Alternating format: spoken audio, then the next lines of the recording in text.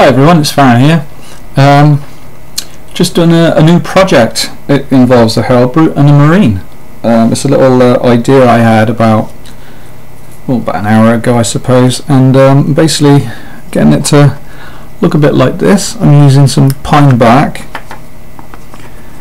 which I just find outside where I walk the dog, and I just clip this guy together because he just snaps together quite nicely.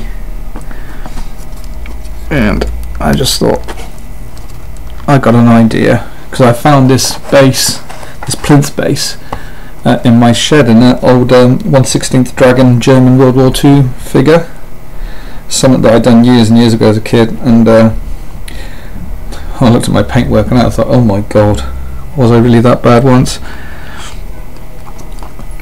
But yeah, this is kind of the idea I've got.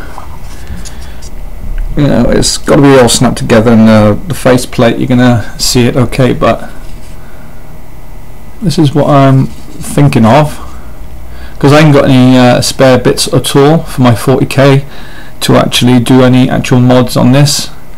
And the actual I haven't even got a saw blade either. I've really got to top up my stuff, because I think I need one of those hobby saws to actually cut the limbs off and reposition them, green stuff it, etc. Because ideally I really wanted to reposition this arm, but I just haven't got the tools to do it at the moment. But I figured it looks alright as it is, and it should be okay. I might do another one of these again, but with the equipment to actually, you know, alter the pose the way I would like it. But if you can give me your thoughts to what you think, and just leave a comment below in the box, I really appreciate that, and I can work from that.